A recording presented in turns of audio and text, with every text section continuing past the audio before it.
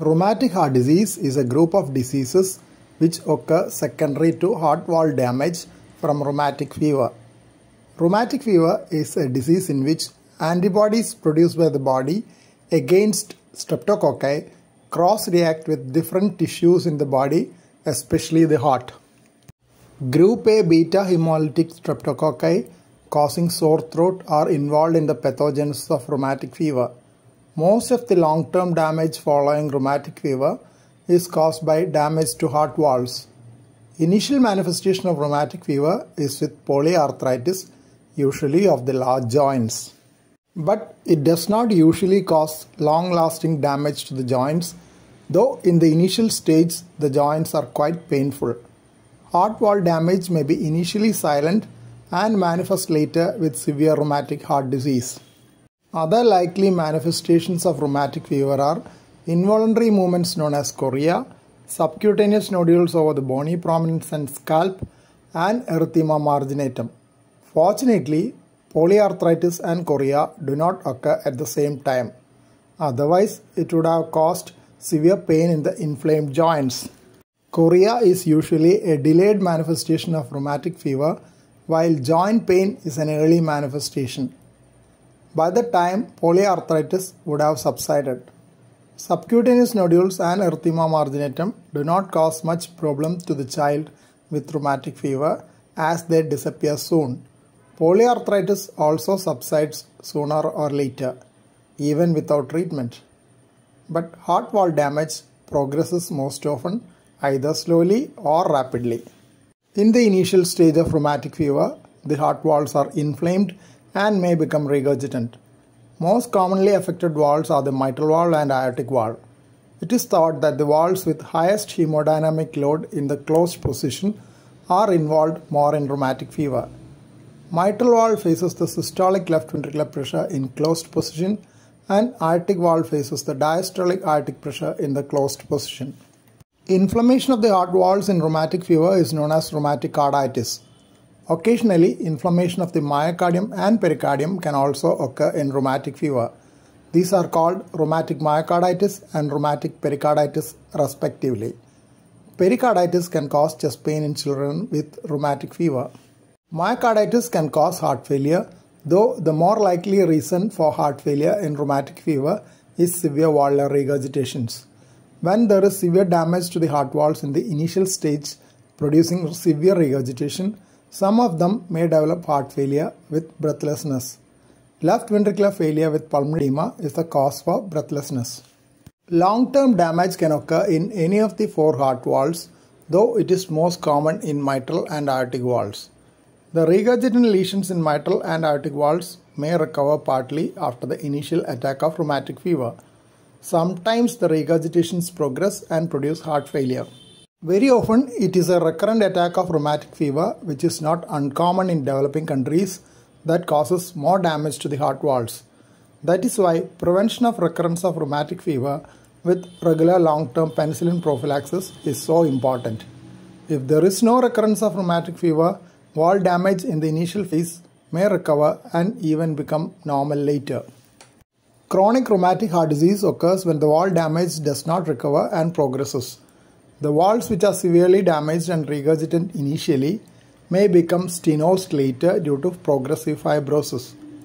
Mitral stenosis can cause progressive breathlessness with occasional episodes of pulmonary edema and hemoptysis sometimes.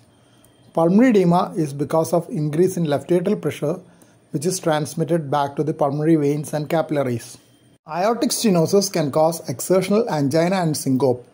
Angina is because of increased oxygen demand from the hypertrophied left ventricle in aortic stenosis. Left ventricle gets hypertrophied in an attempt to overcome the outflow obstruction. Exertional syncope is because of peripheral vasodilatation in the setting of relatively fixed cardiac output due to aortic stenosis, producing cerebral hypoperfusion. Tricuspid valve can be involved in rheumatic heart disease in two ways. Direct damage to the valve can cause regurgitation or stenosis. This is organic tricuspid valve disease.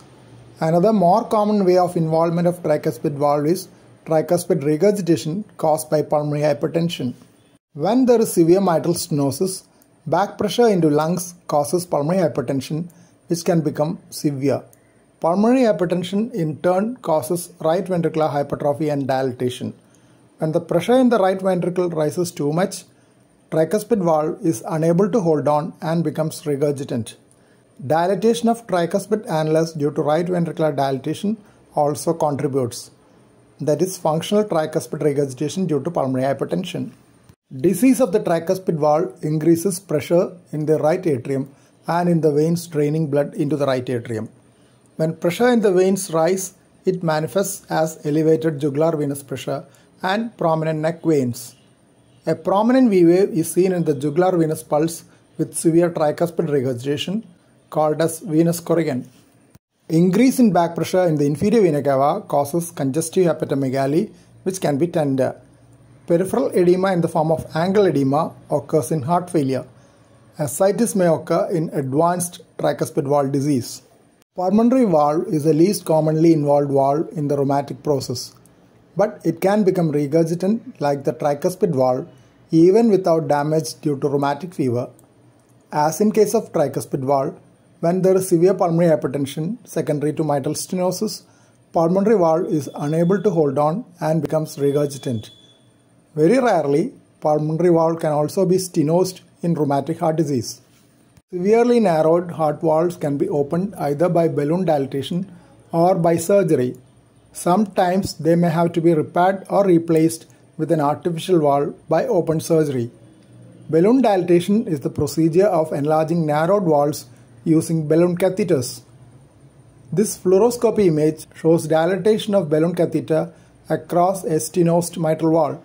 The catheter was introduced through the femoral vein under fluoroscopic guidance. The procedure is done in a special procedure room known as cardiac catheterization laboratory or cath lab under aseptic precautions. The device is then removed from the body after balloon dilatation of the stenosed valve. Long-term penicillin prophylaxis to prevent recurrence of rheumatic fever has to be continued even after balloon valvotomy. Balloon dilatation is routinely done for rheumatic mitral stenosis with good results and occasionally for tricuspid stenosis. The procedure may be better avoided if there is associated significant regurgitation in addition to stenosis. It is also not suitable for heavily calcified valves. Heart valves which have severe regurgitation are usually repaired by open surgery or more often replaced. This is because heart valves damaged by rheumatic fever are seldom suitable for repair. If a mechanical heart valve is placed, regular long-term anticoagulation is needed to prevent thromboembolic complications and obstruction of the valve by thrombosis. Regular monitoring of coagulation function is needed in that case to prevent bleeding and check effectiveness. Though new procedures for repairing heart valves using devices introduced through blood vessels without surgery, like transcatheter aortic valve implantation or TAVI, have come up recently, they are not yet ready for use in rheumatic heart disease. This is for the same reason mentioned in case of surgical repair. The damage and distortion in valve structure often make these procedures unsuitable for rheumatic heart disease. Moreover, being new technologies, they are very costly, beyond the reach of patients with rheumatic heart disease, located mostly in underprivileged regions of the world.